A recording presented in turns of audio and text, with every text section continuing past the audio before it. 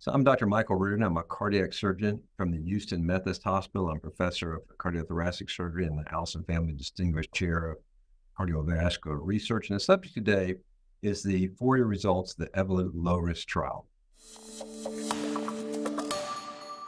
Well, I think there are a number of unmet needs of TAVR patients, one of which is defining the data for younger patients.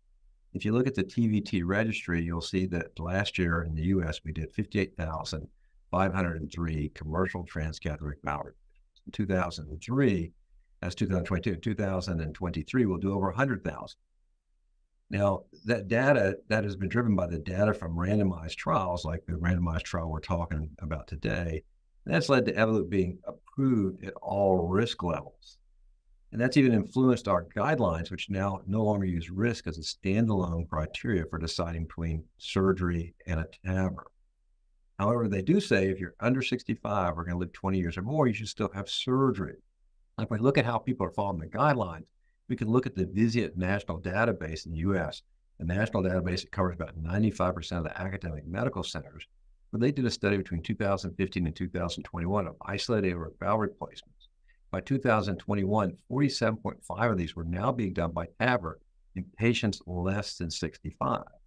So one of the things we want to know is, do we have data to support this? And one of the unmet needs is finding out, are the results we're going to see from these studies going to apply to younger studies?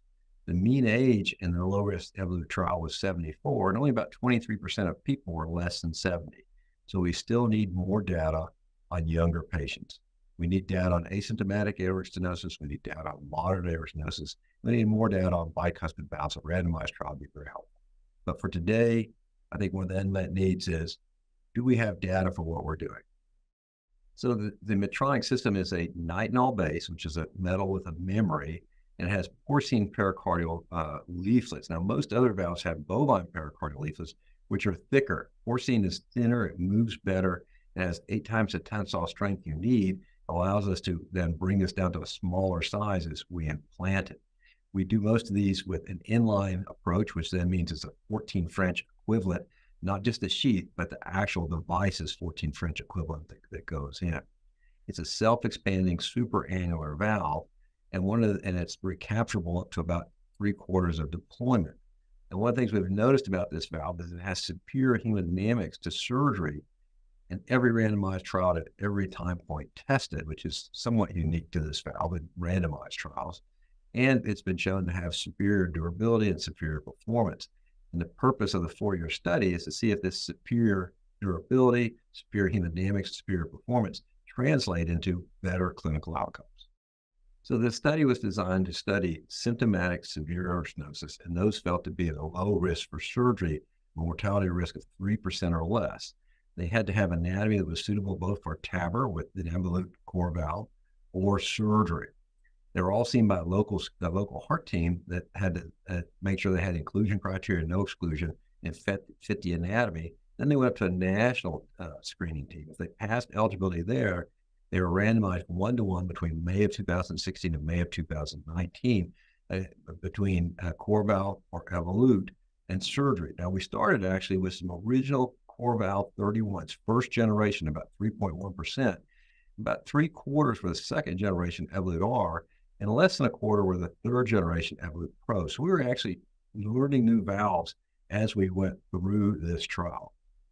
They were randomized 1-to-1. Our primary endpoint was all-cause mortality or disabling stroke. Well, the key findings were that at 4 years, TAVR had significantly better all-cause mortality and disabling stroke than did surgery. And it represented a 26% relative reduction in the rate of death or stroke compared to surgery. Reached a p-value of 0.05, as close as you can get without being statistically superior. I think the thing that's unique about this is we all know that TAVR has an early advantage over surgery as far as durability, stroke, and recovery. The question has always been, will that durability last, or will surgery catch up and the lines collapse upon each other and maybe even cross like they did in the PARTNER 2A trial? Well, if you look at 1 year, the delta in favor of TAVR for Evolut over surgery was 1.8%. At 2 years, it was 2%. At 3 years, it's 2.9%. At 4 years, it's 3.4%. So not only has not only has this advantage persisted, it's actually widened. Evolut is the only valve that's ever shown not just the persistence of its advantage over surgery, but a widening of that advantage. If we break it down into all-cause mortality or disabling stroke, it's driven mainly by better all-cause mortality in TAVR. It's 9% for TAVR, and it's 12.5% for surgery for a p-value of 0.07. Look at strokes, the curves are flat. There's no increase in stroke in TAVR, probably because Evolut has a very low rate of clinical and subclinical thrombosis. If we look at a endpoint of all-cause mortality, disabling stroke, or hospitalization, we see that it's still statistically significant to the 0.04 level in favor of TAVR.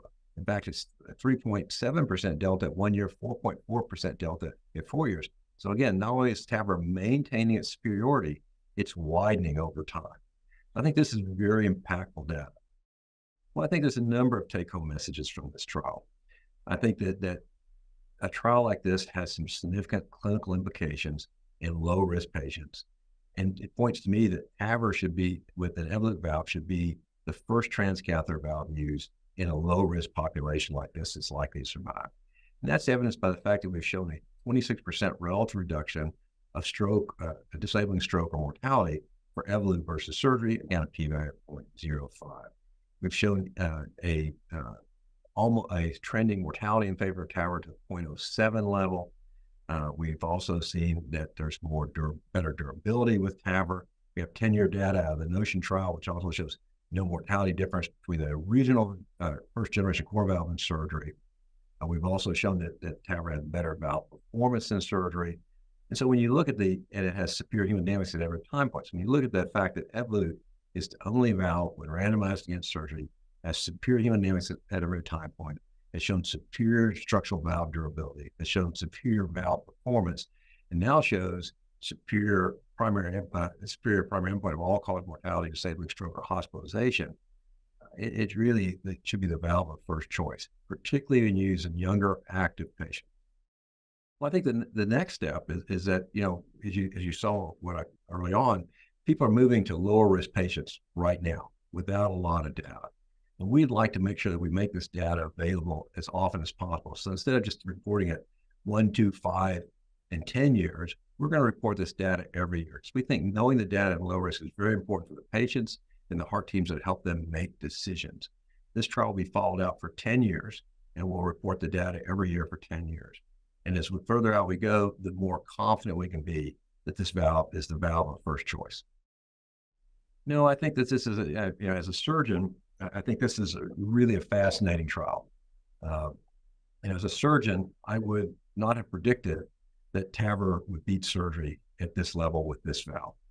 And it hasn't necessarily beat surgery with other valves. Next week at TCT, you'll see the 5-year PARTNER results. Dr. Leon will present that. We'll present these 4-year results. And I think that's going to be a very interesting juxtaposition as we see how these two trials behave in these two fundamentally different valves. And both these trials will be followed for 10 years. I think we're generating, by far, the best data that's been generated for structural valve disease ever.